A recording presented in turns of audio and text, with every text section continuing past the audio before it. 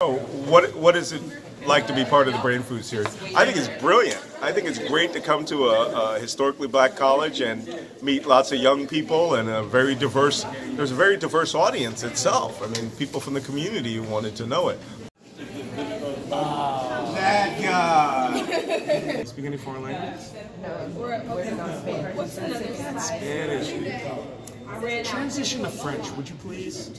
Well, more importantly, I like meeting meeting these kids and thinking back when I was their age.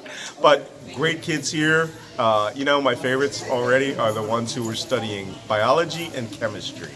And even, as a matter of fact, there's a woman here who's going to be a forensic financial criminologist. It's not like she doesn't have a job in the Justice Department. So there's lots of opportunity out there. Go get it.